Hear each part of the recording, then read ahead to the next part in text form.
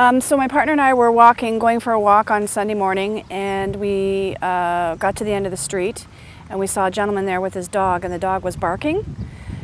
So we just wanted to go over and see what all the commotion was, and when we got there, we came upon 5 baby raccoons. Well, the gentleman that was there with his dog, he was also an area resident, and he said that he hadn't seen the mother in 3 or 4 days. We stayed with them for a while and called the Humane Society, and they came out, and I had asked the Humane Society what they planned on doing with them, and they were going to euthanize them. So that wasn't an option for us.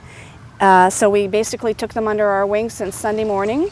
And CBS came out yesterday and did an interview, and we had an overwhelming response.